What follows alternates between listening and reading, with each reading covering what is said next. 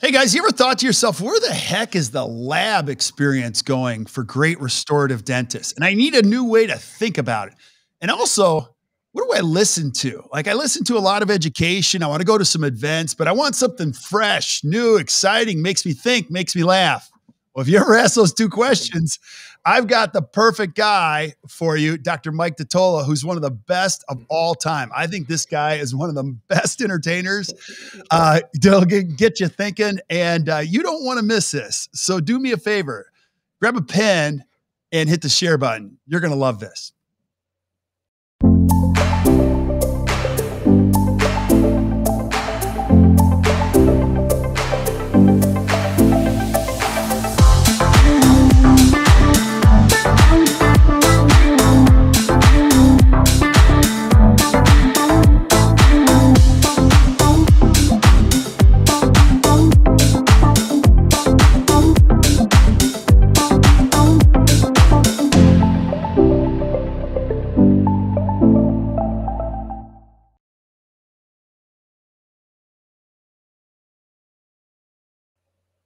Hey guys, welcome back to the Best Practices Show. My name is Kirk Behrendt and I'm your host. And so I am just so glad you're here. And boy, are you in for a treat today, because we got the best looking bald guy in all of dentistry, one of the funniest guys you'll ever meet. And if you've ever seen him speak or present or do a podcast or do anything, not only is it wildly entertaining, but it's thoughtful, it's insightful. I never lose track of focus. I mean, there's a lot of speakers or people I listen to that you're like, I wonder what I should eat today or what should I. This guy will keep you on your toes at all times, and you don't want to miss this. So if you're here for the first time, I always do like to do a couple things.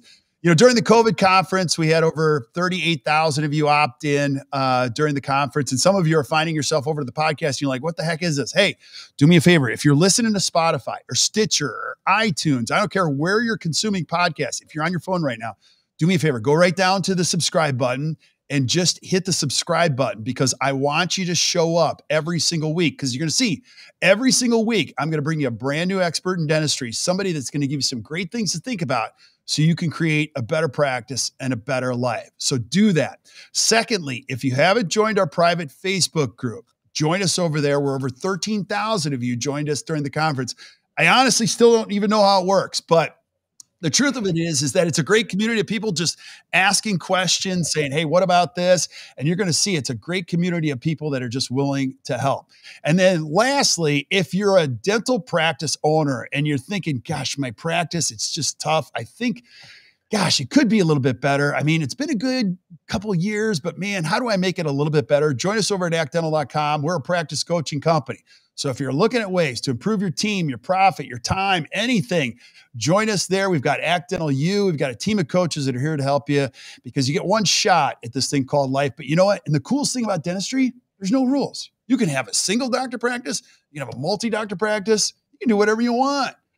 It's important you just do what you want to do. Now, I want to introduce my guest today because he's truly one of the best. Now, I'm going to... You know, I'll never forget. I got to say this is that one of the first conversations we had, and I don't know if you remember this, we were in Hinman and we were in the College Football Hall of Fame. And you come up to me and you go, hey, look, there's not room for two good looking guys that are funny. And I'm like, listen, you're the only good looking, funny guy in dentistry. And you're like, okay, as long as we got that straight or whatever. And then that night, you and I think John Coyce was standing in between us. And I laughed so hard. I mean, I've seen you speak so many times, and just being with you makes me laugh out loud. And every time I've had a conversation with you, I always leave going, man, that's brilliant. That's absolutely brilliant. Now, I know who you are. And I know a lot of people listening know you are, but if a young dentist is watching this and they don't know who Dr. Mike DiTolla is, let's start there. Who's Dr. Mike DiTolla? Okay. Well, Kirk, thank you so much for having me. I'm joining your Facebook group as we speak. There we go. Pending. What the hell? Hey, pending. What do I have to do to get into this group? We got a filter on it. We got to keep some of the riffraff out.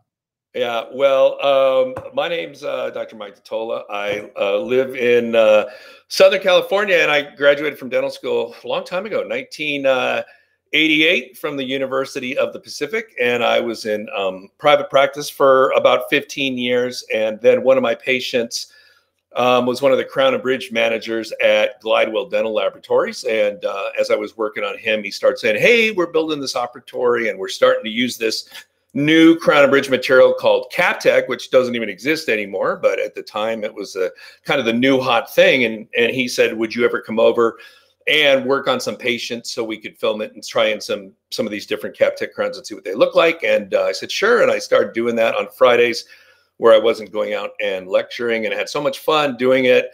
And it forced me, that's when I actually started to become a better dentist. I was pretty mediocre the first 15 years of my career. And then when it would start being filmed and put up on a huge screen. This is like posing naked next to a ruler.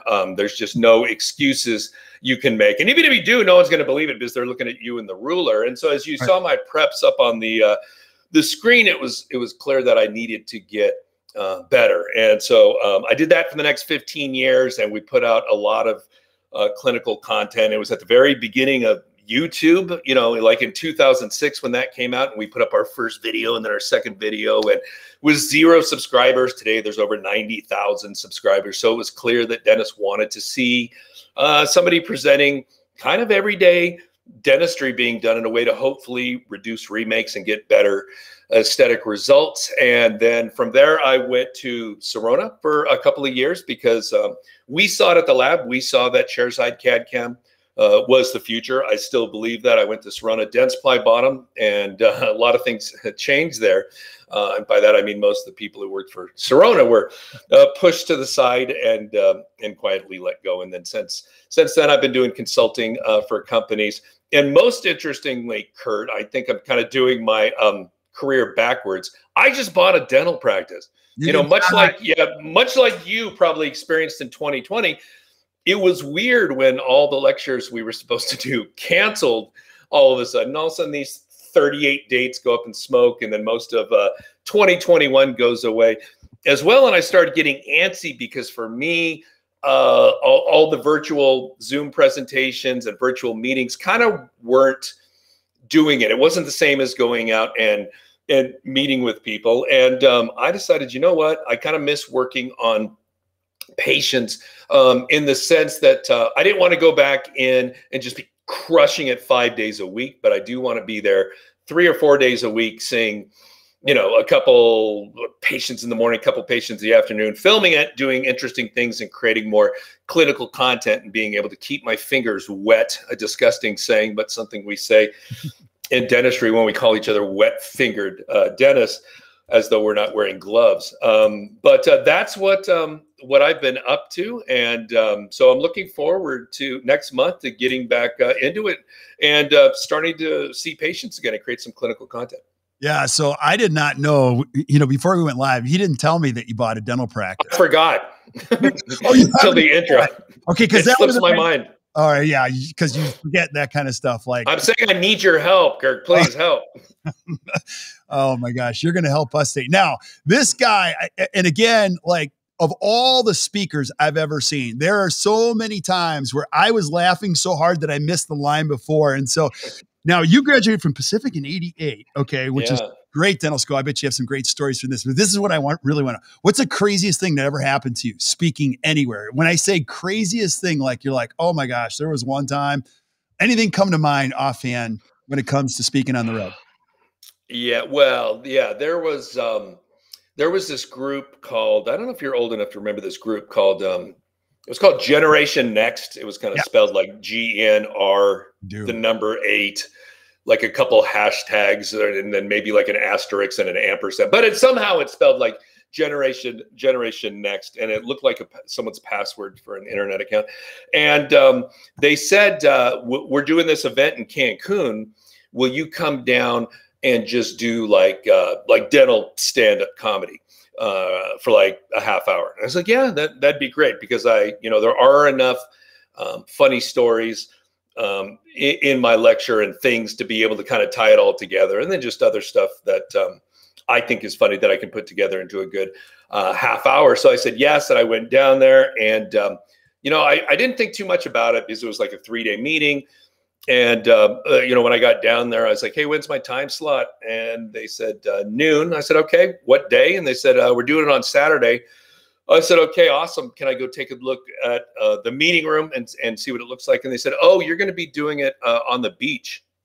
Okay. I was like, on the beach? And they go, yeah, we're setting up a stage out there and we're having like an outdoor bar. And we're going to be doing it on the beach. I was like, on the beach. All right. And it's Kirk, it was just the worst experience ever. The wind was coming from behind me. So the speakers were set up, so the crowd could kind of hear it. But the wind was kind of, believe it or not, the wind can like blow sound out of the way. It was daylight. It was like almost 90 degrees outside. So everybody was kind of sweating and miserable. It was loud on the beach. The waves were much louder than I think anybody expected. So I'm screaming into the microphone. I'm annoying everyone else on the beach that's not with this meeting. So it's not like it was a private beach. There was like other families and trying to figure out and looking at me and wanting to know why I'm, yelling these jokes about cuspidors and saliva ejectors and black hairy tongue and things like this.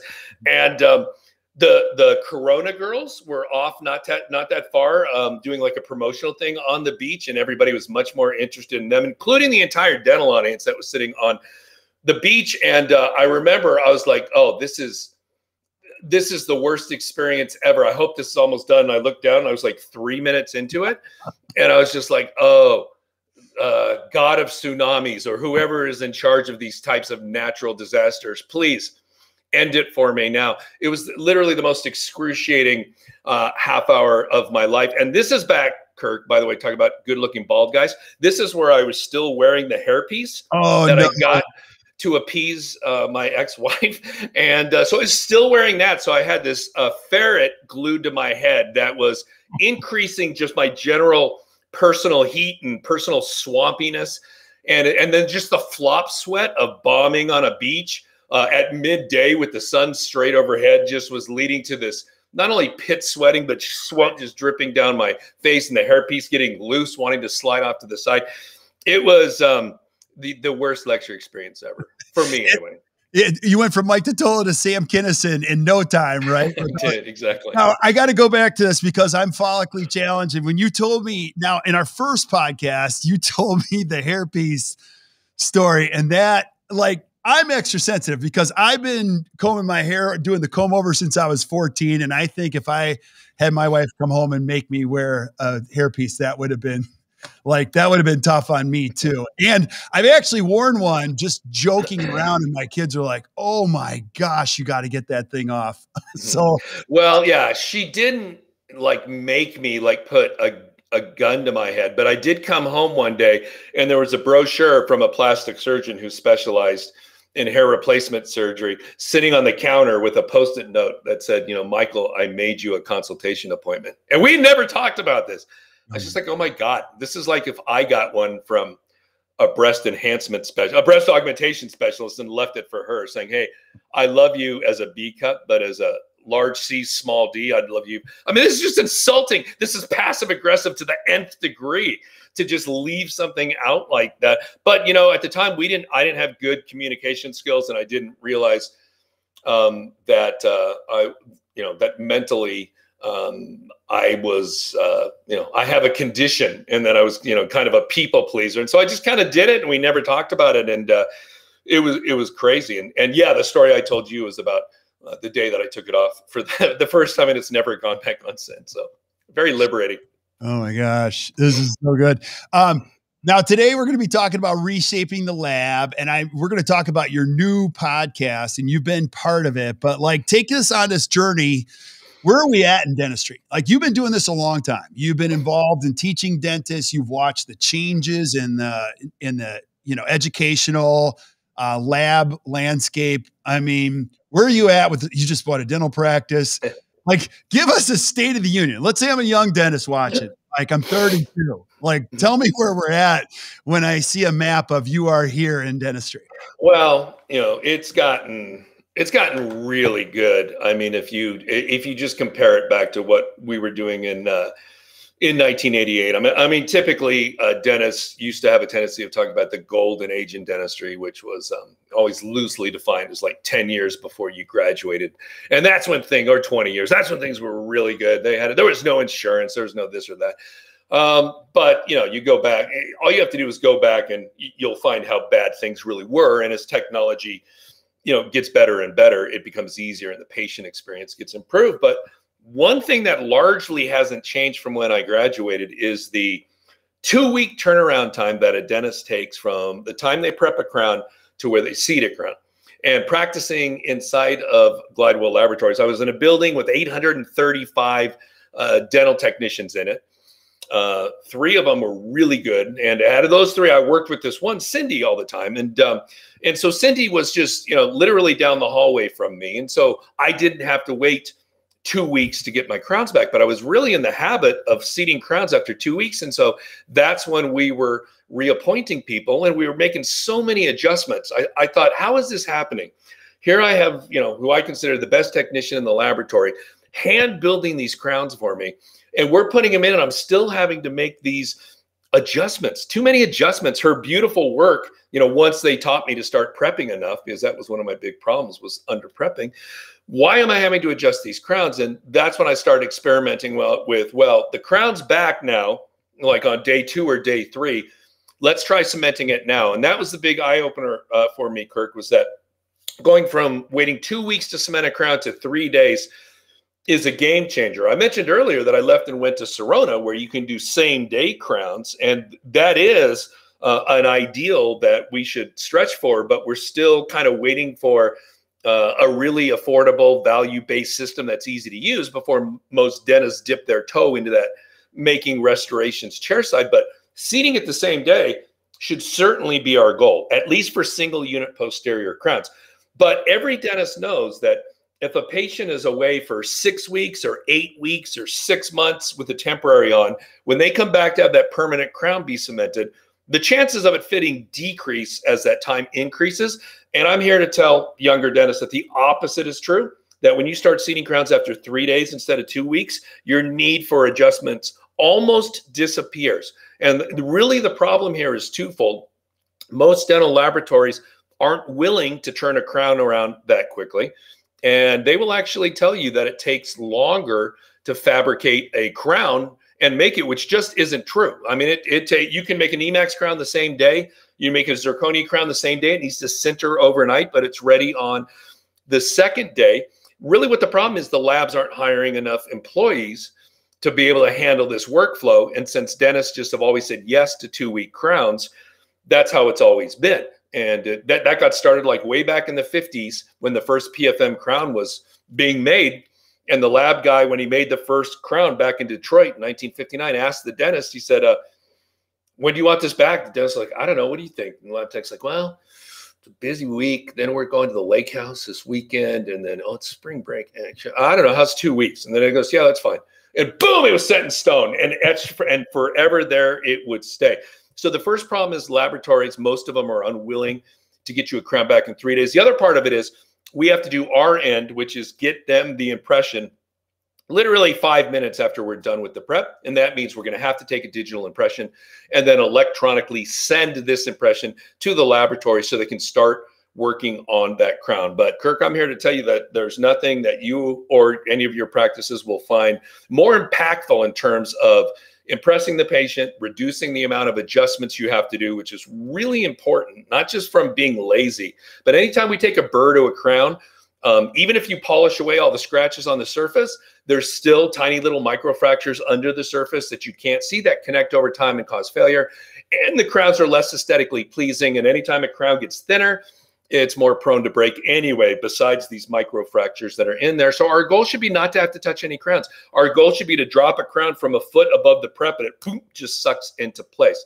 And for that to happen, this 3-day turnaround is really important. And there's just not that many labs willing to do this 3-day turnaround. And we need to all kind of implore our labs to do it. And just to tie this up really quickly, Cindy, that technician from Glidewell, who I worked with for those 15 years, now has her own laboratory that all they do is 3-day crowns. And in fact, if you go to 3daycrowns.com, you will actually see this laboratory, 38 Smiles, and how they do 3-day turnaround. They'll get it back to you on the 3rd day, especially with the digital impression. If you set it the old-fashioned way, you just have to tack on those extra days.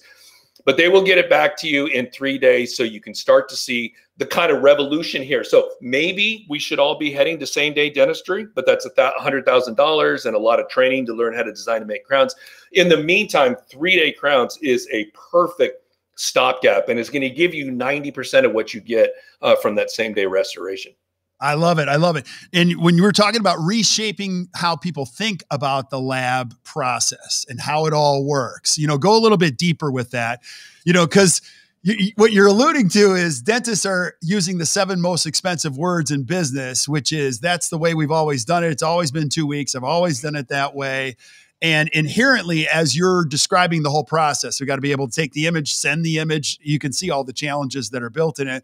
And like you're hell-bent on this new vision for, changing the way people look at this whole process. And is that what you're talking about? Reshaping the lab experience? Yeah, because it starts in dental school. In dental school, we don't even do most of our own lab work. It gets sent either to an outside laboratory or a central laboratory within the dental school. So it might be 2 or 3 weeks till we seat it. And we're never taught in dental school, oh, by the way, this should be 3 days, but due to the constraints of a dental school, we can't get this done for 3 weeks. We just assume that's the right way. In fact, there's no talk whatsoever in my recollection about why it is here.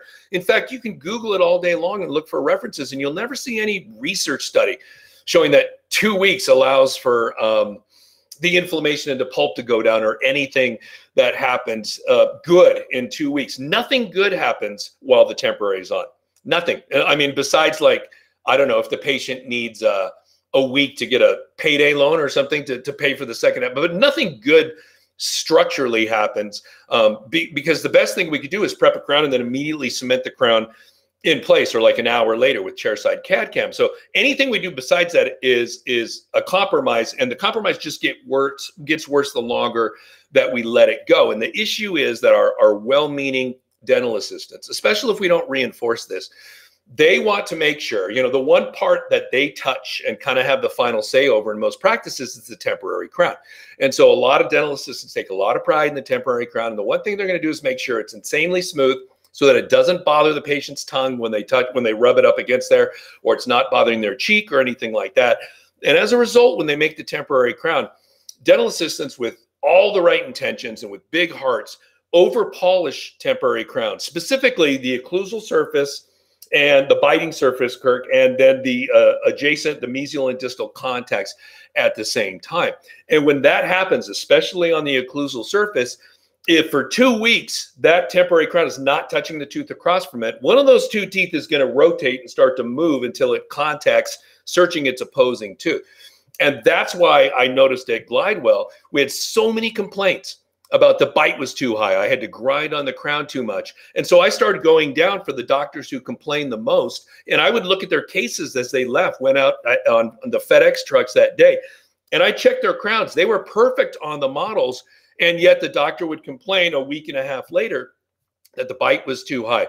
And I began to realize my own assistant was doing this as well, because we don't reinforce the basics to them. Quality kind of always slips unless you make a concerted effort to keep it at the same level or higher. It's just human nature. And when we do the same routine thing over and over, you kind of go on autopilot sometimes. And so we have to make sure that our assistants know that there's a centric stop. So I would challenge any dentist watching this. This isn't like gotcha journalism, but just tell your assistant for the next couple days, hey, before you let any of these crown patients, before you dismiss them, let me come in and check something real quick. And just go in and take a piece of active film too and check and see if there's a centric stop on the temporary crown. Because what happens is the assistant polish it, and then they ask the patient, how does it feel? And the patient goes, great, I can't feel it at all, which is good in the sense that the patient is happy, but it's bad in the sense that there's probably not a centric stop on that temporary crown. It will super erupt, or the opposing tooth will, and not in a straight line fashion like we'd like to picture it. The maxillary tooth has a tendency to rotate from the palatal towards the facial to come in contact with that lower tooth during those 2 weeks. And when you go to try the permanent crown in, it will be high, and you're like, what the hell's wrong with my lab? It seems like 70% of my crowns are high. And as a result, Kirk, what we've had to do in the lab is start designing crowns 400 microns out of occlusion to make up for this. So that's been our solution as an industry, as the laboratory industry, is not, let's start this movement with the dentist to say, hey, get a digital scanner, send us the impression 5 minutes after you're done. We'll get it back to you in 3 days, so that even if your assistant over polishes the temporary, the effect of that will only be over those 72 hours instead of 14 days or more, thus minimizing the effect of the temporary crown on the fit of the permanent crown.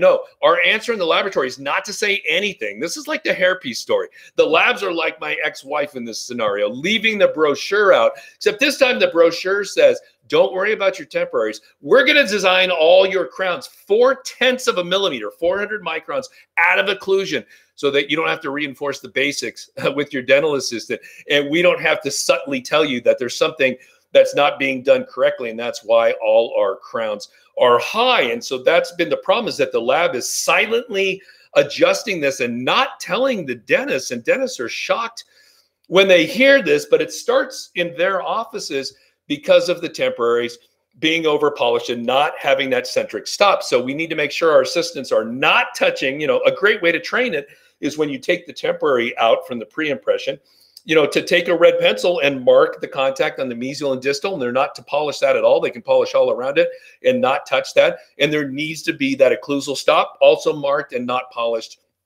Of course, you can add it back on with like flowable composite, but our temporaries need to have centric stops and tight interproximal contacts. We need to polish the interproximal surfaces of the adjacent teeth before we take the impression.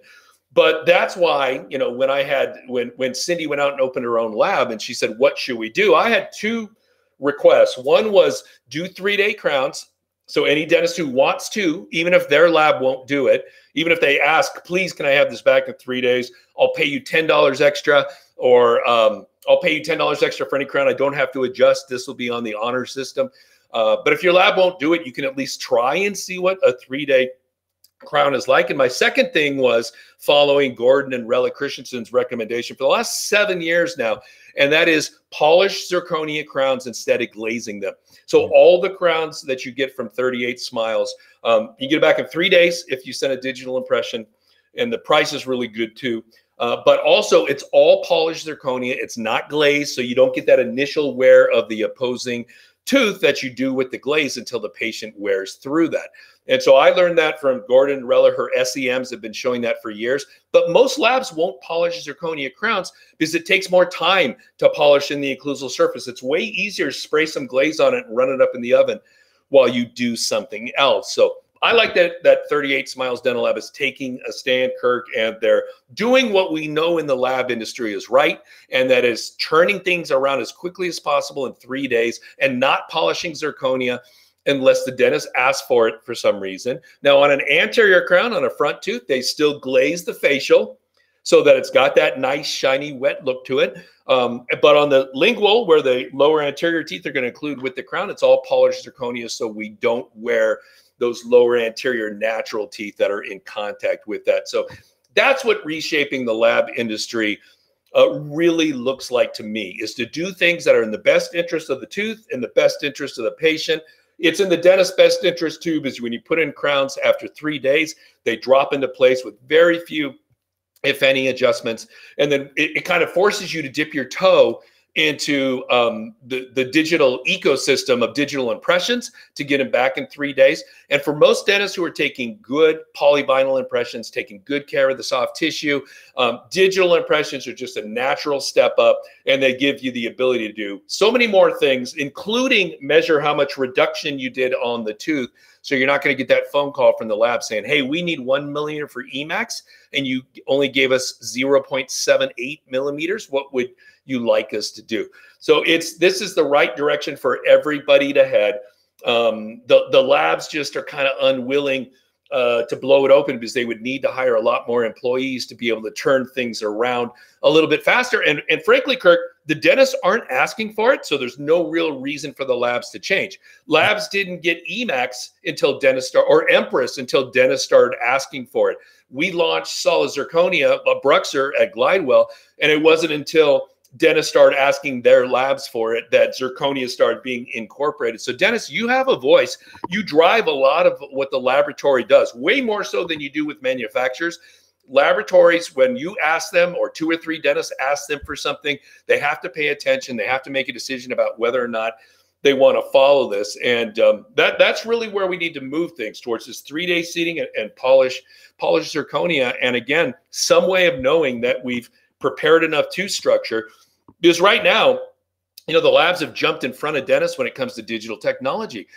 All of a sudden, every lab has a scanner. Every lab is milling restorations. And dentists have been very slow to embrace scanning. And so, for 30 years, Kirk, we really had a good ride in dentistry. And I apologize to the young dentists that you didn't get to experience this. But for 30 years, we got to just do a prep and then eyeball it. We'd like prep an upper second molar, pull the cheek back, close one eye, stare back there and goes, yeah, that looks good. Then we'd send it to the lab and they wouldn't say anything because we write them a check every month. And right. So we get to just push our stuff on them. And now the laboratories, even if you send them a regular polyvinyl impression, they're going to pour it in stone and then scan it. And with 2 clicks of a mouse, they can see to the 100th of a millimeter how much you reduced. And it's not a good look for dentists. You can tell that we're not very scientific about how we prep. And then we call ourselves artists. Or we say, oh, I'm being conservative. No, you're not being conservative. Conservatism is only exists in treatment planning. If you're conservative, you can treatment plan like a cast gold crown for a second molar. If the patient doesn't want gold, then you can treatment plan a solid zirconia crown. Conservatism is not saying you want to do EMAX and then prepping less than a millimeter. That's just wrong. That's not being conservative. Conservatism happens in the treatment planning. And once you treatment plan and the patient accepts it, now there are rules for how much you have to prepare for the material not to break and to look good. There's no creativity here. The creativity is in that other part. Now it's time to have a checklist. Now it's time to be like a pilot in an airplane and look at the checklist and somebody says, are the flaps at 20 degrees? And you put the flaps at 20 degrees and say yes. In dentistry, we don't have a checklist. The assistant says, did you prep 1.5 millimeters? And we just close one eye and go, looks like it. And then we send it off to the lab. Yeah. Now go back to that. Now I'm going to kind of lead you with this question because I've seen you and I have talked about this, and you're one of the few people that sees both sides of the bench, behind the bench and on the other side. If we were to get lab, maybe that might be another good string of episodes. Like, what would the lab tech really say? Because you pointed to it earlier. It's one of those delicate relationships. And I worked in a lab many years ago where as a lab tech, you don't want to say too much because you don't want to lose the dentist.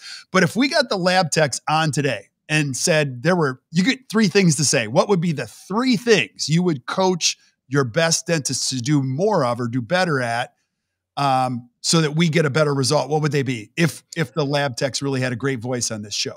Well, it wouldn't be coaching their best clients. That's just the thing. Like if you ask any laboratory owner or any lead technician, like at a dental laboratory, and you said, if you broke a tooth tomorrow and needed a crown, who would you go see? And instantly they'll give you 3 names. And you're like, oh, are those doctors the cheapest? And you're like, they'll say, I have no idea what they charge. I just see preps and impressions all day long and theirs look great. So technicians know exactly who they would go see. In fact, they're the only ones who really know what's happening. Like as dentists, we can all brag to each other. We can take our best slides and our best preps and go show them at a lecture and everybody can ooh and ah. But the only one who knows the truth is the dental technicians who see everything coming in on a daily basis, because you can't just judge a dentist by 1 impression, but you can by 10 or 15 and you'll know what's going on. So they wouldn't say anything to their best clients. Really the ones I set out to help at Glidewell were the dentists with the highest remake percentages. Now, I was practicing inside of Glidewell Laboratories. Again, Cindy was my technician. She was down the hallway. Oftentimes, if we were doing something like Bruxer, solid zirconia, we had 6 different Bruxer departments within Glidewell. So they'd all make crowns for me and I'd try them all in. So I kind of had the best of the best of what you can expect from practicing in a laboratory. Even with all that, my remake rate for crown and bridge was right around 6%. So that means, Kirk, for every 100 crowns that Cindy gave me, 94 went in with no problem, and then 6 needed to be remade. Maybe it was shade, maybe it was fit, maybe it was the impression, whatever it might be. And you almost, when 94 of them go in, you almost don't remember the 6% that don't, because it feels like such a rarity. Like, oh, wow, we haven't had a remake in like, what, 3 weeks, 4 weeks? Because you've got so many of these that are successful. The dentists who I started to notice when I really started looking at remake rates, because no dentist measures this. It's crazy. But if you want to know what your remake rate is, call your lab and, well, hopefully they'll tell you the truth. I don't know if they will, because at Glidewell, we wouldn't even always necessarily tell. I would tell them the truth. But if you called the lab, you might not get a straight answer, because I started to see dentists who had remake rates of 30, 40, 50, 60%.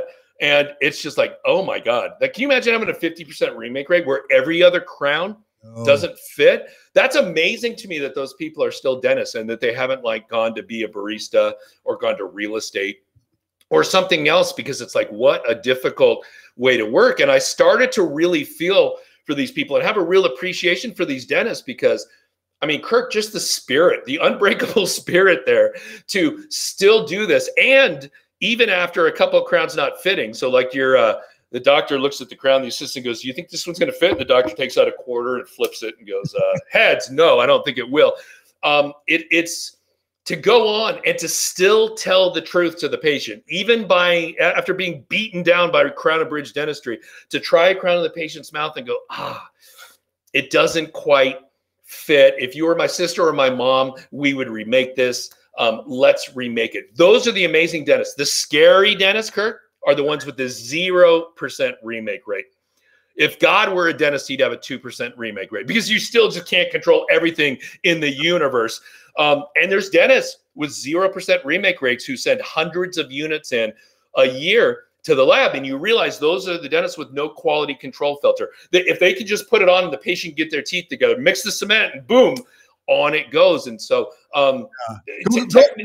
go back to this, like, because I want to examine this, because we talked to young dentists about this, and I'm not an expert, but remake, how much is a remake? Break it down, dollars and cents. Like, some people might say, oh, I'm only at a 10% remake. Like, what's the economic impact of a remake? Well, it depends on your laboratory. You know, if you're using a lab like Glidewell has a no fault remake policy. You know, their crowns are whatever, $99. So so you get the $99 for free, but that's not the big deal. It's your fixed overhead that's probably between $400 and $600 an hour that just got lost. But really, the worst thing is that you now have to most likely reappoint that patient, to have them come back to re-anesthetize, maybe touch up the prep and get a new impression, say next Tuesday at 10 a.m. It's that lost opportunity cost next Tuesday of having the patient back and not being able to be productive within that 45-minute appointment next Tuesday at 10 a.m. It's that ability, whatever you were going to produce an hour, that is now gone. You probably lost a little bit of the patient's confidence as well, because they've never met the lab. You can blame it on the lab. As the lab, we encourage you to blame it on us. Why not? We're this faceless third party that's not there. But it doesn't really make them feel any better that they're going home with some plastic in their mouth for yet another 2 weeks or however long it's going to be. So you'd have to add up your fixed overhead, the lost opportunity cost of next Tuesday, and kind of the loss of patient confidence. But you can't. Losing next Tuesday at 10 a.m., the more that starts to happen, that just gets really expensive. And it's far more of a lost cost than the $99 that Glidewell's going to pick up the tab for. Well, and it's more expensive as you get older. When you're younger, you can make those mistakes. When you get older, you're like, that's really expensive. It's the time aspect. I have like 90 questions I want to ask you, but here's one I want to ask you about the lab, because you're privy to a lot of conversations. You go to a lot of meetings. So what's on the horizon? It's anyone's guess, but what's happened to dentistry has been revolutionary. You know, no one would have ever dreamed back in 1988 that you'd have digital impressions. Like, what could you anticipate, or what do you hope to see in the next 4 or 5 years as you look at the lab process or even restorative dentistry? Well, you know, the PFM ruled the roost for, you know, the majority of my career until we introduced solid zirconia to North American dentists, Bruxer, in 2009. And that really changed everything. And the PFM, at least at Glidewell, is now below 10% for single units, anterior and posterior. And a lot of other labs, it's down, maybe not that much, but down significantly. So we've seen this huge shift towards solid zirconia. So the question is, how long of a run is zirconia going to have. And it's not going to be 30 years, but it will probably be, considering it started in 2009. And so, you know, in 2019, it's already at 10 years. Oh, it might have a 20-year run, but there is something coming that I can't even describe, mainly because I've signed an NDA agreement. But the next generation of mind-boggling dental materials is being worked on right now. And I think that the other big thing we're going to see, Kirk, has got to be the introduction of a chairside CAD/CAM system or software that is truly easy for the general dentist to use. You know, most CAD/CAM software that you see now has kind of been designed for laboratories who have no problem and love using it because it's a huge time savings for them. And when you do something 50 times every day, it becomes a habit very quickly, and they're good at it. But then they take that laboratory software and they usually modify it or dumb it down a little bit for dentists to be able to use it. But dentists are still buying 90 features and they're going to use 3 of them. And those 3 are a little harder to use than they should be. So the big change will be a truly value-based, easy to use. And by easy to use, I mean, if you do a digital impression of the tooth, it needs to propose a crown for you. That's not going to need to be, this proposal is not going to need to be touched 9 out of 10 times, where you can just send it right to either a printer, probably a printer, probably not a milling machine like we're doing now. That's not a great way to do, I mean, it's a good way to do things, but we're seeing in digital dentures, something we could have never imagined 30 years ago, that 3D printing is definitely the future there, even though most of them are being milled. So we're going to see this advancement in terms of simplicity for a chairside CAD/CAM system, where the 80% of crowns, 85% of crowns dentists do that are single unit posterior crowns will be done in a dentist's office, because they'll just need to be polished. They won't need to be stained and glazed or possibly sintered. The anterior stuff, the bridges, the veneers, that'll still go to laboratories. I look at the laboratories in the future as being like a specialist. So most dentists do easy endo, and then they send molar endo to an endodontist, or they send periosurgery to a periodontist. There's going to be like a labodontist, basically, where the lab becomes like a specialist, where we're going to do the easy stuff in our own offices, and then we're going to send it to the specialist when it gets difficult. And the labs are going to be able to charge more. They'll be doing less units, but they'll be able to charge more because they are a specialist and on the more difficult cases. And, you know, they should find it, in a sense, kind of more rewarding, probably doing the things they like rather than churning out these single unit posterior crowns. So I think that relationship will evolve. And for dentists who hate dentures, like I do or did, kind of still do, digital dentures represent a huge step forward. This is not just a marketing term. Digital occlusal splints, that's kind of a marketing term, right? But digital dentures are kind of the real deal, in the sense that from the very try-in, you're going to get something that fits way better than your old final dentures did. And so not only is the fit going to be better, but you're going to know it right away, and you're going to be able to see. And that fit that you get initially when you try that in is going to follow you all the way to the finished product. And so digital dentures, for dentists who stop doing dentures and just refer them to a prosthodontist because they're like, ugh, I hate how these things just flop around, and they're not placing implants and don't want to do implant retained ones. You need to do a couple of digital denture cases just to see what the difference is, because this is one instance where adding digital to something like dentures is not just a marketing term. It's a true step forward in terms of fit and shrinking the number of appointments you have to see the patient as well. Yeah, that's awesome. Have you ever thought of a more exciting time to be a dentist? You know, like I just think it's crazy exciting. We can do now what we didn't think was even possible 10, 11 years ago. So I do want to pivot, because I only get you for so long, and I still, maybe we have to do a follow-up show or a follow-up 3 shows, or maybe once a week. And I want to go into education, and people are already asking, like, you're like this rock star who's got like the next tour, and we're always curious, like, what's he going to do? What are you up to? And so Allie asked the question, you know, please ask Mike if he's going to do the Accidental Geniuses again, or, you know, are you going to do another podcast, or what are you up to? So let's talk about future of education, podcasting, and then you have a different view of events even coming up here in the future. So cover those 3, and what can we expect from Mike DiTolla in the future?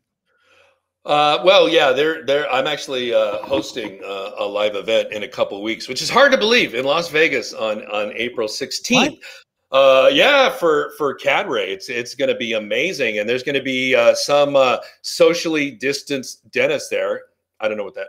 I guess. Well, I should say dentist or whatever. It's going to be safe. It's Nevada.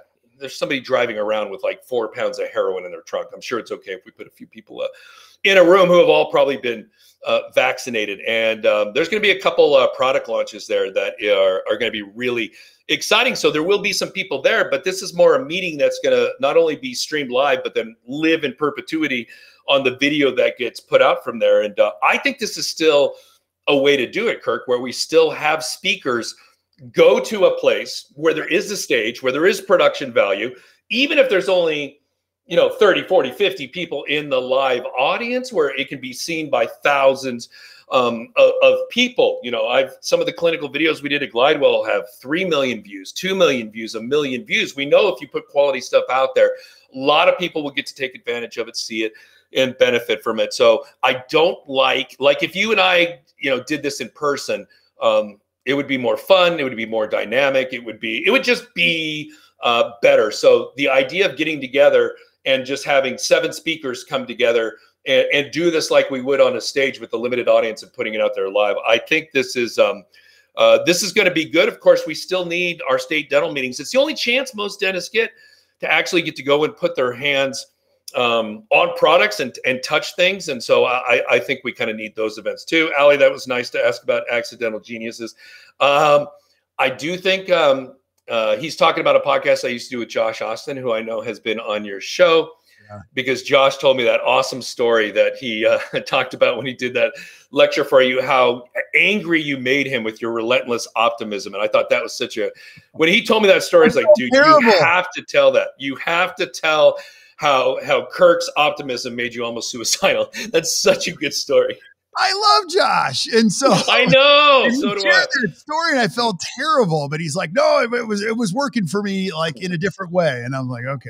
So I'm sure we will, he and I will do something together in the future. I don't know what it'll look like, but we're too connected, not to do something together. But really what I want to do, Kirk, and I haven't really said this out in public anywhere yet. And so I want to say this just to, now I have to do it once I say it on your show, when all your listeners see it. So you were talking about in the beginning with your 13,000 Facebook members and how you put this out onto Facebook and things like that. I don't like Josh. Josh is pretty much addicted to social media. Josh is constantly like, Josh is always, during the recording of the Accidental Geniuses, Josh was on his phone 90% of the time, not looking up something I just said to see if it was true. Yes. I think like literally texting people and literally posting things on Instagram that had nothing to do with the show. That's not what I'm addicted to. I'm not addicted to social media.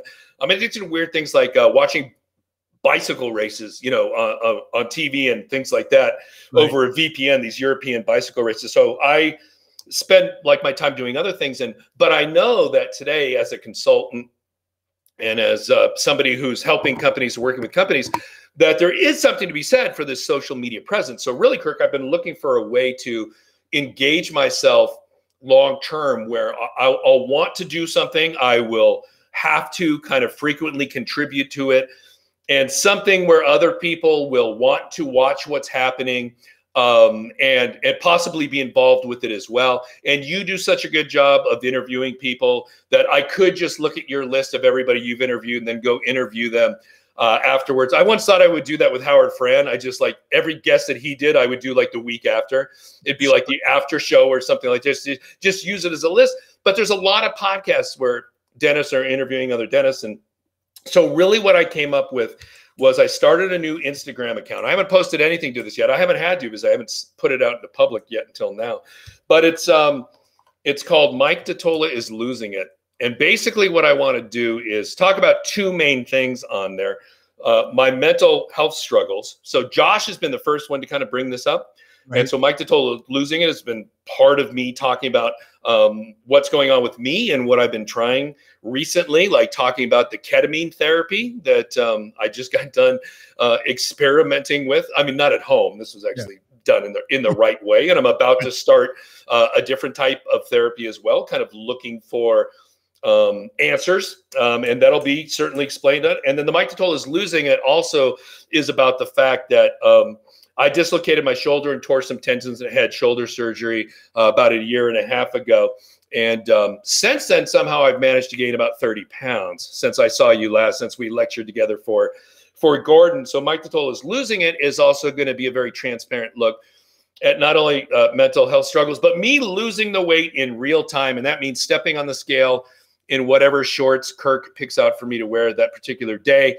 And taking a picture of me on the scale along with the number, and then just kind of showing what I might have done that day in terms of exercise or what healthy choices I may have made in terms of what I'm eating, and then just kind of tracking this process with slip-ups and all of losing it in terms of physically losing the weight and mentally trying to combat the losing it feeling that I have mentally with this condition that I have. And so being able to tie that together, and it feels like something where dentists who are watching might want to join in and might want to say, ooh, I've been meaning to lose 20 pounds too. I want to be kind of part of this. And they'll start posting kind of their own journey as well. And I'd like to have a community like that. I really wanted to do this at Sirona. Sirona never really bought into it, but I wanted to do it on a per office basis, where literally it was at our big annual meetings, like the CEREC meetings,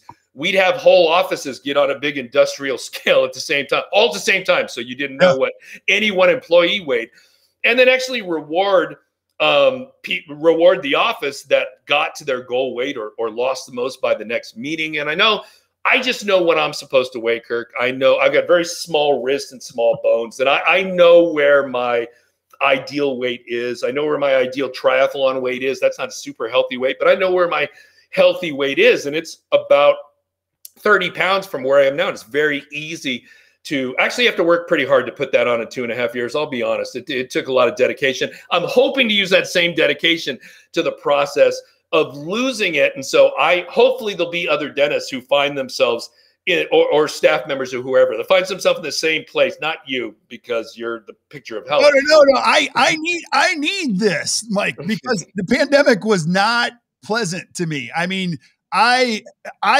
compensate stressfully with food and drink. Like for some reason, even my kids were like, Dad, you got to do something. So I think this would be powerful. The other thing, Mike, is you're so good at being authentic. And not only are you wicked smart, but I think that's what the world needs, is just an honest approach. And you and I both know the older you get, the more your filter goes away. So you're not necessarily trying to please everybody, but just make a connection. And I think it's awesome. I love your idea. I absolutely love it. It's very selfish on my part. I'll be honest. I mean, I've wanted to lose the 30 pounds, but it's kind of like, I need a community. So if there's when I was at Glidewell, we had a weight loss contest years and years ago, and I won. I lost at the time 35 or 40 pounds. That's when I started doing Ironman triathlons. And then it just crept back up because of the surgery, because of my not taking care of myself mentally as often as I should. And then the surgery, and then the pandemic. So it all just kind of added up. And like you, I soothed myself through food and drink and things like that. I love when people are under stress and they go, I can't eat, I lost 10 pounds. I'm like, F you. How dare you? How dare you? You're so lucky. I wish I had your stress. I have the other kind of weight gain stress. So I know if I have a community of people who are doing it with me, that it's fun, it's more fun. It kind of gamifies, weight loss in a sense. And I know that I need accountability as well. And, if you're with somebody who loves you, regardless of what you look like, I mean, unconditional love is great, but it's easy to take it for granted. And I'm sure Lindsay would rather see me at my ideal weight. And so the accountability of taking pictures of myself on the scale. And am I going to really sit down, Kirk, like I did in the last 2 years with that pint of the Haagen-Dazs peanut butter and chocolate? Am I going to eat that whole thing or eat it at all? knowing that I'd have to post it, or knowing that every other day I'm going to be on the scale with a picture of myself in shorts without a shirt on. Am I really going to want to do that? So well, maybe we can do it bigger. Every time you open it, you have to just start an Instagram live or something like that. And we'll join you through every night. You know what I mean? Well, let's start the accountability process right now. Cause you know, I love you. I want to see this. And you mentioned to me, you're like, gosh, as soon as I say this, I got to do it now. So I'm going to make you do it. And I want to file. I'll ask people to file, and we're going to get you back. Maybe we could do a monthly, like, check in with Mike, cause he's losing it type of a thing. You know what I mean? What do you think? Yeah. I'd absolutely love that. I would talk to you all day, every day, Kirk. So I would absolutely love to be able to do that with you. And I will be totally honest and transparent about it, because, you know, you and I were saying, I think it was before we started recording, that, you know, the thing that really matters is getting feedback from people saying, ooh, you changed my practice, or you made crown preps. You know, I use your technique and they look better and they're less stressful than they were before. My remakes are down. That's really what sticks with you, is helping other people. I mean, that's the truly meaningful stuff. Money's nice, but you know, you don't have to.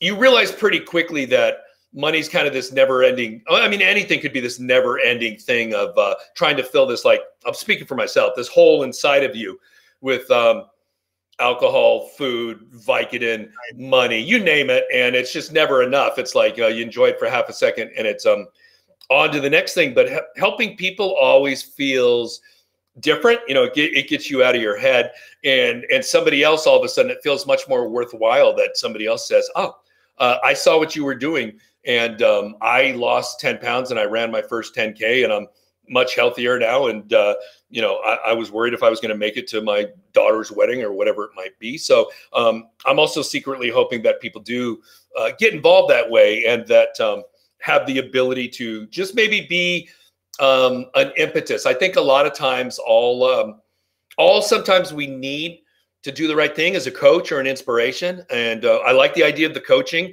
And this is a chance for the people who follow this account to kind of be my coach and keep me accountable. But there's other people we can look to as well. So I think, you know, at least for myself, I'm looking for, everybody knows diet and exercise, especially diet, is the key to doing this. It's just a matter of what's going to inspire you and what's going to get you to want to do it yourself. So hopefully it can have some beneficial effects for people besides myself. Right. Especially dentists, because dentistry is not a profession. It's a sport. I mean, you know, I can't remember who said it, but you know, I work as long as these work. You second your back goes out, you know, it's one of those things that your ability to practice dentistry is greatly dependent on how healthy you stay, no matter what the excuse is. So I think there'll be a lot of people willing to join the journey with you. Now, I got to ask you this, because you, again, education, and I don't know the answers to this, and you and I were talking about this. You've done a lot of podcasting, and you're going to embark on a new, why is the audio information, like, I mean, you and I are guessing right now, but you know, you've got views, millions and millions of views on videos and then audio, and young dentists are telling me, gosh, I love the audio. Any hypothesis, like, give me where the future of education and engagement might go in dentistry and why this trend is so powerful now. Like, any guess? Yeah, I think it's a couple of things. I think it's the community of being able to listen to someone on a weekly basis, where you know one or more of the characters. I think part of it is just the earbuds themselves. You know, the fact that it's like I don't know, half an inch from our brain, however far these are, where it's just more this immersive experience. The video education, there's got to be something worth showing. Got to be impressions or preps or teeth. And now somebody's kind of tethered to wherever they're sitting. Even back in as far back as 2015, so like 6 years ago. I guess that's not that far back, but 6 years ago, or maybe more, 7, 8, 9 years ago. Already 65% of the views of the online Glidewell information we were putting up was on mobile devices, and I'm sure it's only gone. I'm sure it's only gone up from there. And you knew that had to be kind of the younger generation of dentists, because the older dentists, I mean, you hear my reluctance to get involved with social media. I'm 56, and it's not like I don't look at Instagram, but I look at comedians on Instagram. I'm not really looking at for dentists. And then I started following a couple dentists, but again, it's just not my go-to of going to do it. And so that's the whole Mike DiTolla is losing, is how am I going to engage myself in this and want to see it and want to put stuff up, content every day, because I am thinking weird thoughts every day that I'd like to put up as part of all of this as well. But I think the ability to listen to it on the way to work, and ever since the lockdown, I probably listen to 2 or 3 hours of podcasts a day, Kirk, just when I'm doing something. If I'm writing something that's not, mission critical, like a script for something, if I'm just like typing out emails, I've got a podcast on. I'm listening in the shower. I've got a waterproof speaker. I'm listening to it while I shave my head and then and shower.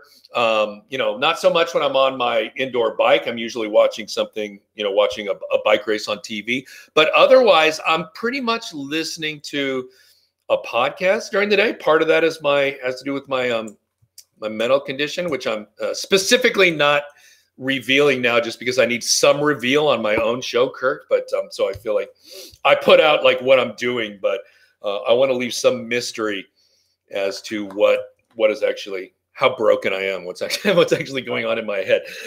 So I need some kind of reveal for that. But I just think it's the ability to kind of multitask. I love long form.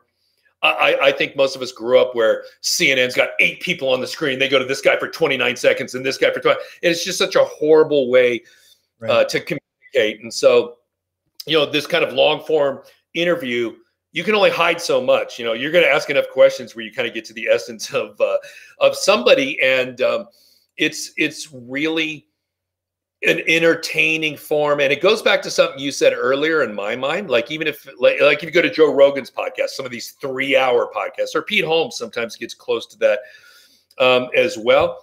It's all about authenticity, and so that really is what is kind of the core issue that it comes down to for me, is that in a stand-up act, when you see a comedian, there might be some authenticity, but it's like, so this thing happened to me last week. It's like, oh, sure it did.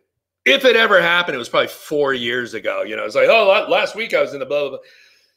So there's, maybe they're telling their, truth in a way, but it's also, I feel like in these longer formats like this, even if you go see me lecture, you're hearing my opinions and things like that. It's just rare to hear somebody talk for an hour. And that's why, like on the podcast I was doing, and that's going to be the format of the other one, is not asking the clinical dentists who I look up to so much about dentistry, but asking about their best day and worst day in practice, and best day and worst day as a speaker, or living in Texas, or wherever they live, or whatever their hobbies are. And hopefully getting people to do it. And a couple of people I've interviewed said, wow, this is the first podcast I ever recorded that I listened to afterwards. Right. And I really liked it. And just to point out one guest, Rob Ritter, who was on a couple of weeks ago, sent me something, said, God, I'm getting a lot of feedback from people who really liked it, because Rob talked about growing up wanting to be an astronaut, right. and really just, you got to know Rob growing up in the restaurant business, him busting his ass working for this Italian family. And I love stories about dentists with summer jobs. Gordon Christensen, our good friend. Do you know what his job was in high school? No, I didn't. He managed a Dairy Queen. Wow. It's such a good story. I'm like, Gordon, you have to, you're already a legend. If you talk about managing a Dairy Queen and doing those, what are they? I don't even remember what it's called. Blizzards? Yeah, Blizzard, they do the blizzard. Yeah. And then Gordon shaking it upside down to show it doesn't come out. Feels like a CR test on a composite. I mean, it's just a great story.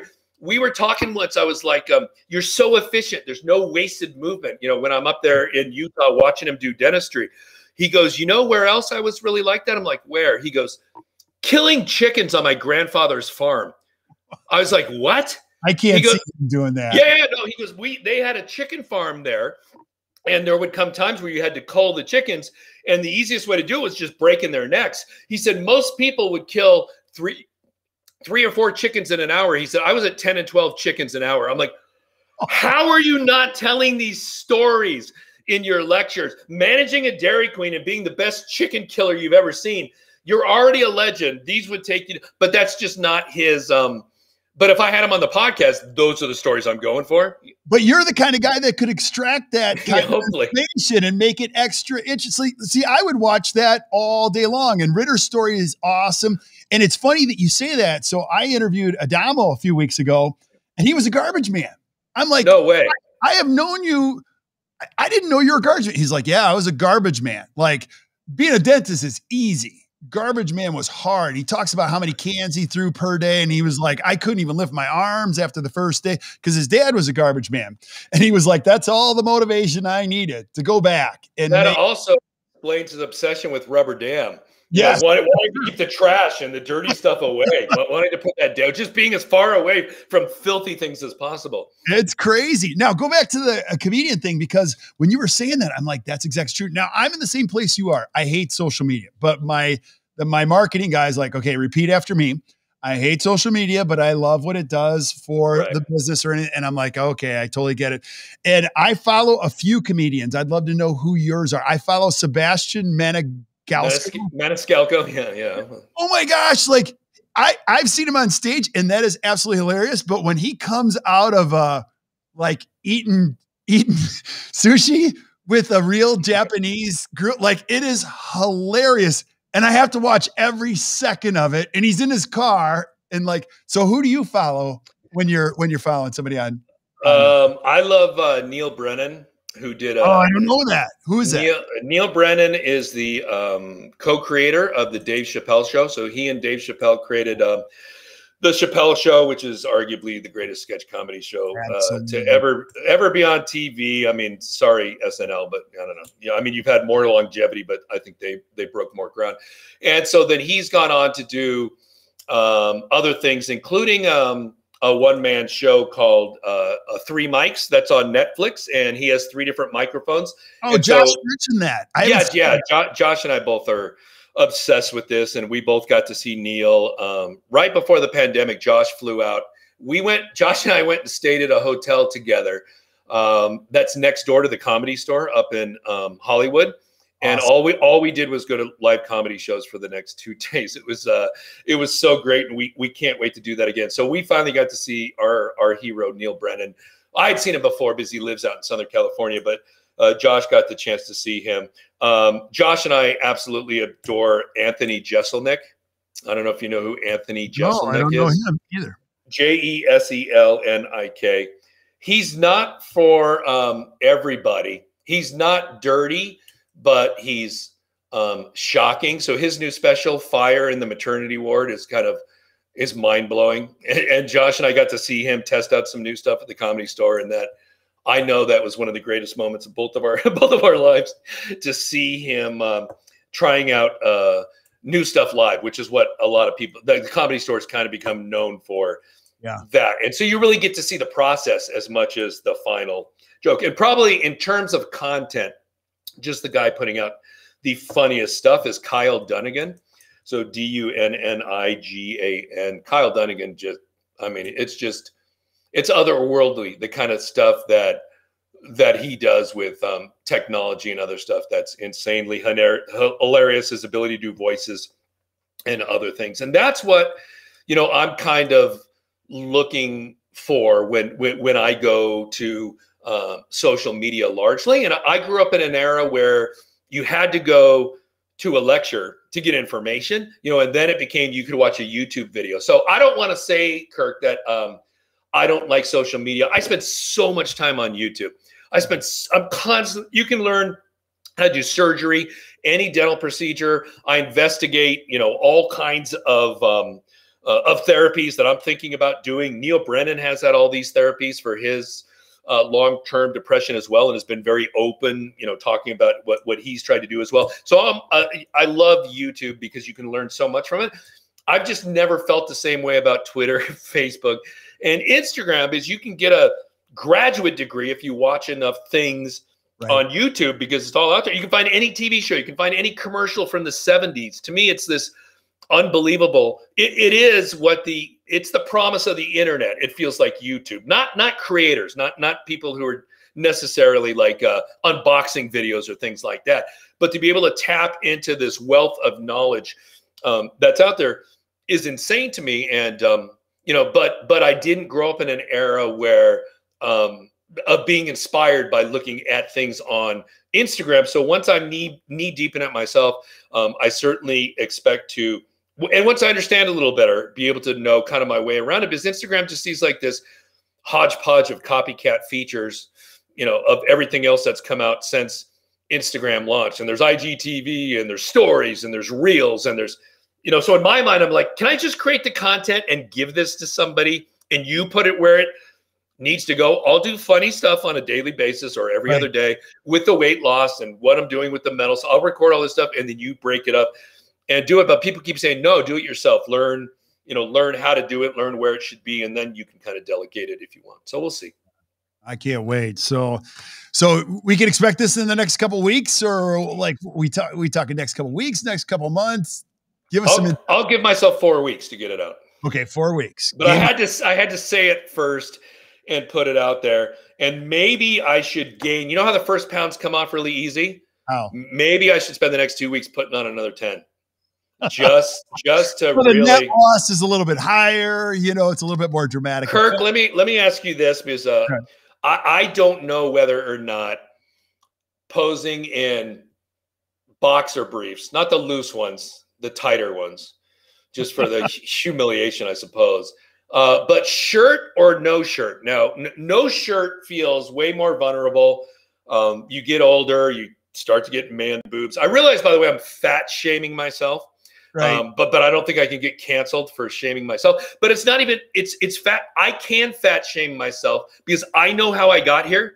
Right. I got here by doing things that were purposefully unhealthy, intentionally self-destructive behaviors that I let happen without trying to do it. So, of course, shame never does work. But I realize by saying this, I'm not calling myself fat, not knowing myself. I know what I'm supposed to weigh. So nobody else gets to tell me what I'm supposed. I know what I'm supposed to weigh, and I'm 30 pounds over that. But no shirt could also be just like, ugh, why follow this? So I'm wondering, t-shirt or no t-shirt, or Uche Odiatu t-shirt, where you can actually see like a geographical relief of what's happening around your. So it looks like sausage casing when you put it in. Yeah, if I'm wearing it, yes. Well, I don't know. I think it'll be met with unconditional love. I would probably take 2 photos and then, do like A-B it. Yeah, A-B it. Okay. Say, hey, look, and that might be your first post. Hey, look, I'm watching this thing, shirt or no shirt, and watch the feed just go. And then take a vote. I don't know. I don't know how Instagram works, but I don't know if they have a voting feature or anything, but they do. I do know they have a voting feature. Yeah, really? I've been watching YouTube videos on Instagram on how to produce Instagram. So, they absolutely have polls. Okay. Yeah, you can take a poll. So once you figure this out, we're going to do a tutorial for everyone that's older than 50 on how to use Instagram and the things that you've learned every single month on Mike's Losing It. What do you think? Yeah, that's I guess that's what it'll be too, is like watching this guy in his mid-50s. I'm not as bad as my dad watching him text, when he does something. It's not that. Right. But I also look at Josh, and like he's got an Instagram story like every day. He obviously like set a goal for himself. I haven't even asked him this, but he must have set a goal for himself to do it. And it's like when you see it, or when I see people do it and it's good, I'm like, oh, that's cool. I'm right. I guess I'm better off, for having seen that. But I don't just want it to be me like looking at the follows and how many people liked it. I want to put something out there where I'm doing it for myself anyway. And frankly, It shouldn't matter to me how many people are liking it or not liking it. If they're interacting and helping me on this journey and helping themselves, that's cool too. But I'm trying not to be attached to like how many people like it or not, that kind of dopamine thing. So I don't know. Yeah. And I'm not one to tell you what to do, because I don't know what to do, but I would disagree with the people that are telling you learn how to do. I mean, Gary Vaynerchuk made what he's doing. Like somebody just followed him with a camera. Now, some of it he does on his own, but very little. He is just being himself all day. And I'm quite certain he doesn't look back and see how many likes he has. He's just on to the next thing. And I think you're going to be better served just being Mike, losing it, instead of wondering how the heck do I put this on my story? Do I make it a post? Do I do a reel? I mean, I'm I mean, I got a 20-year-old daughter who's like out, and I don't even know what she did, type of thing. So I don't know. I can't wait to see it.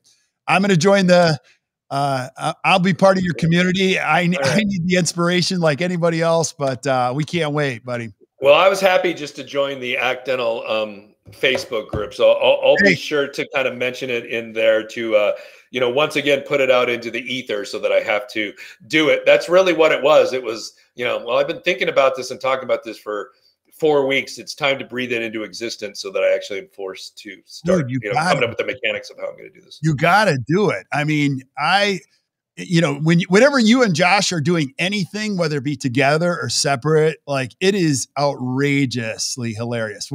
A lot of times the podcast, I'll just listen to Josh on the way home. Just, I got to make sure there's no kids in the car. Right. But it is awesomely just like entertaining. And I agree that human side of where you're headed with some of the greatest names in dentistry, that's a box that hasn't been opened yet. Well, my speaking career turned around years ago when I started telling the truth, when I started telling the average dentist story, when I started admitting I was an average dentist. And I've heard Gordon say this before, and I'm like, shut up. You don't get to say that. You do. I've seen you freehand implants. I've seen you. You don't get to say that. When I say I'm an average dentist, I qualify it by, well, there's kind of a story that I tell, but it ends up that I was in remedial operative in dental school. So I'm not lying. I was literally having to go in on Saturdays while the other dental students were out playing around San Francisco. I was there doing more and more preps. And as soon as I got honest about that, started talking about that, all of a sudden I started getting booked everywhere. And then the same thing kind of happened when I told the hairpiece story at CEREC 27.5, and then took it out of my pocket and set it on my head again. And, and kind of told that story. And it's like that, those are what create connection with the audience. It's not about, look how they want to connect with you in a, kind of a different role than what you do in dentistry right now. And so, and anytime you're honest and you're not the hero of your own story, and it will be hard to be the hero standing on a scale in my underwear, I feel like. So this feels like to me, the chance to do kind of one of those same things and go, you know what? As somebody who grew up lying constantly, I used to think, I swear to you, I'm not even kidding, Kirk. I used to think growing up that telling the truth was for people who weren't smart enough or creative enough to come up with good lies. Right. Where'd you grow up? Like DiTolla, were you an East Coast, like West Coast? No, Southern California, here in Southern California, this little city called Downey. And I don't want to tip too much about the show just yet, but I don't remember a single thing from the first 9 years of my life. Wow. And that's, part of what has come up in therapy. And that's one of the reasons why I'm looking at these alternative therapies like ketamine therapy, is to try to get access to these memories that I don't have, because that's not normal. Not to, every therapist has told me it's not normal not to remember anything from the first 9 years of your life. And there's other things that happen in my life where there's traumatic events. I have little hints of it just from what relatives have told me about things that happened, but I've never been able to, my brain has, it sounds like Pink Floyd, The Wall. My brain has built a wall around something, or maybe my body did it around my brain, where I won't be able to access these certain things that it perceives as too painful to re-experience, but it's really holding me back in terms of interpersonal intimacy, which people find really strange because I'm so comfortable standing up in front of a group of 6,000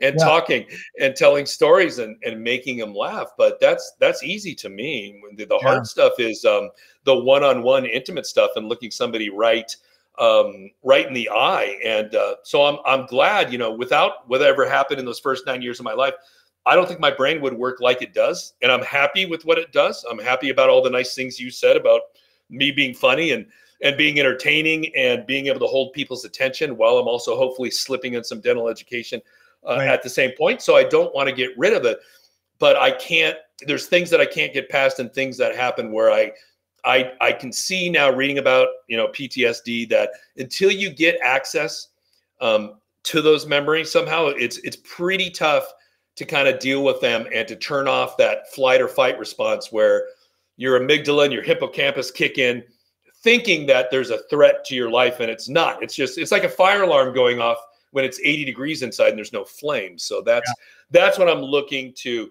help. And so I hope that sharing that part of it as well. Mental health is not something we talk about a lot in dentistry. Josh has started it recently, thankfully. Kudos to him.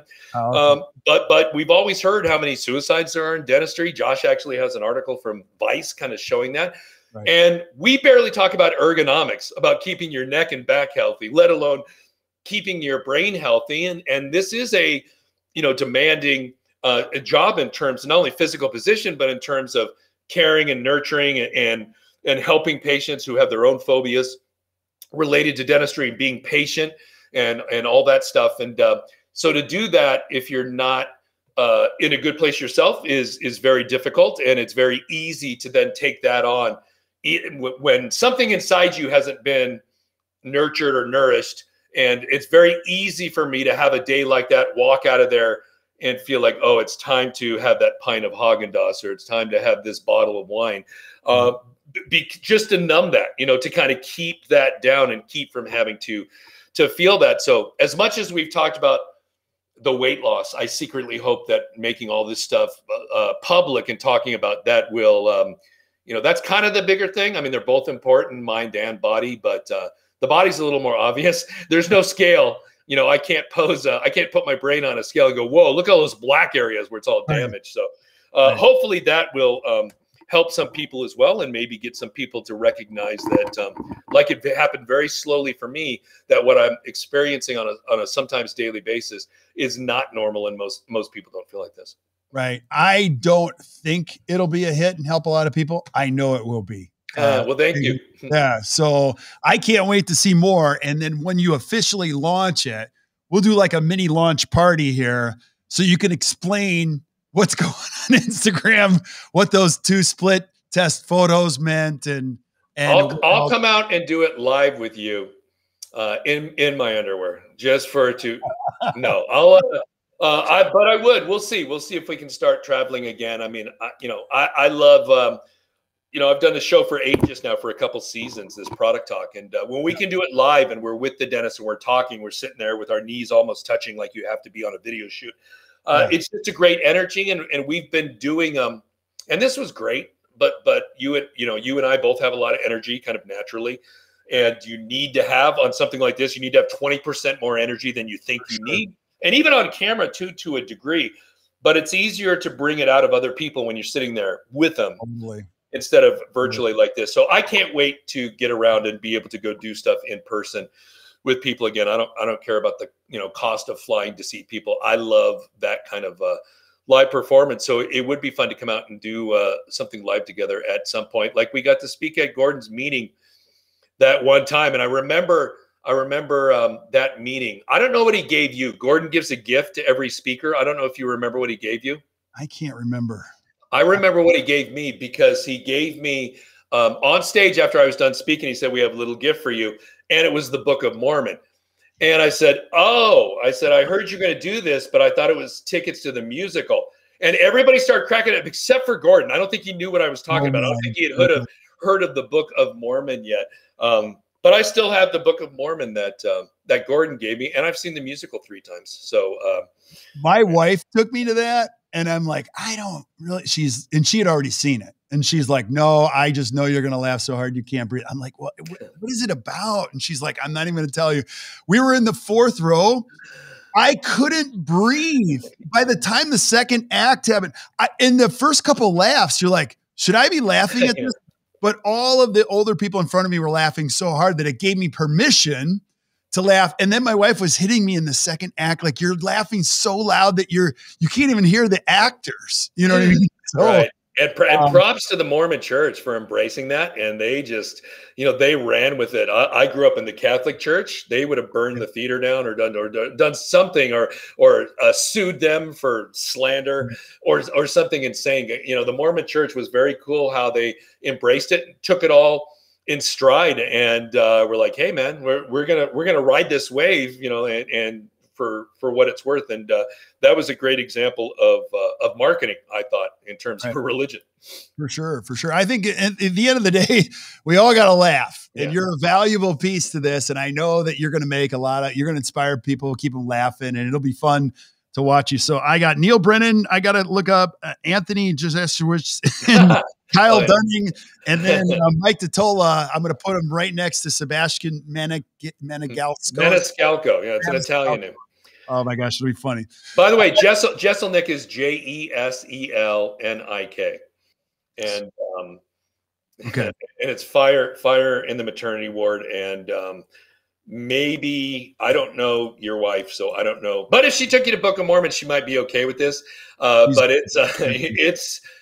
these are well crafted joke. If you want to see what well crafted jokes look like, even if it's not your cup of tea, when you see what he's like Seinfeld in the sense that he tries to strip away all the unnecessary words, but then every joke has a twist where Seinfeld doesn't. It's more straightforward.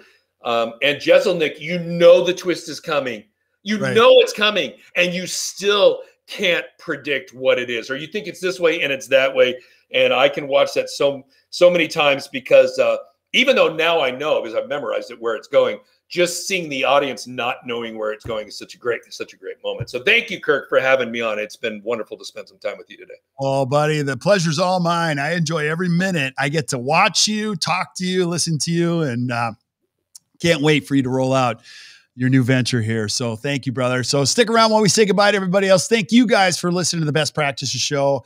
If you enjoyed today, which I know you did, just do us a favor, hit the share button, share with your friends.